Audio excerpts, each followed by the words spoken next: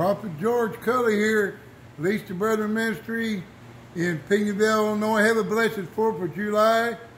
There ain't too many fireworks displays around, maybe here in Marion, maybe John City, but a lot of people enjoy your freedom, shoot them firecrackers. But we had spiritual firecrackers from the portal to heaven. We had the Jesus Prayer Rally at the Perry County Courthouse today. We thank Larry Wells County Journal and Pete Spittler, the Pinckneyville Press, and the DeCoin Weekly to take the pictures.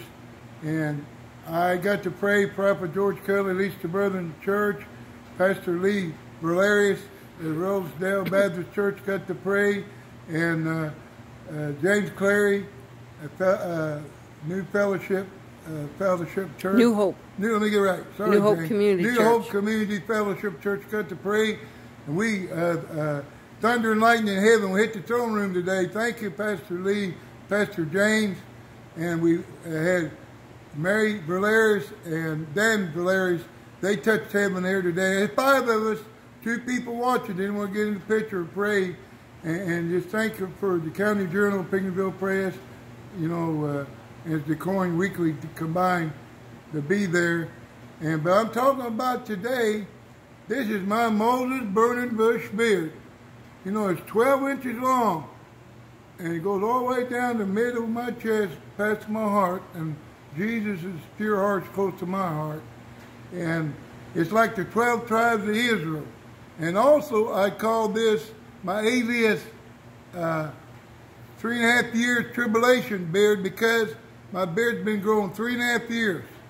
And what I'm telling you is a Bible prophecy today that when the total eclipse, solar eclipse happened on August 21st, 2017, that was the beginning of the 7-year tribulation, and now we're in 2 years and 9 months. And I'm a mid-trib man, because you tell by my mid-trib beard here, 3.5 years.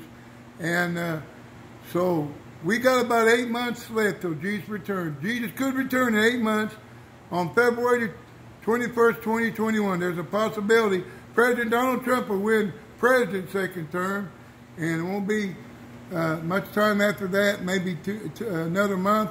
And I think we're going home with Jesus. We're getting our chariots fire, and lift your hands heaven, praise His holy name. We're going home. So that's me and Betty Culley taking the video here today. I want to bless everybody out there in the United States of America, the greatest nation in the land, for 244 years.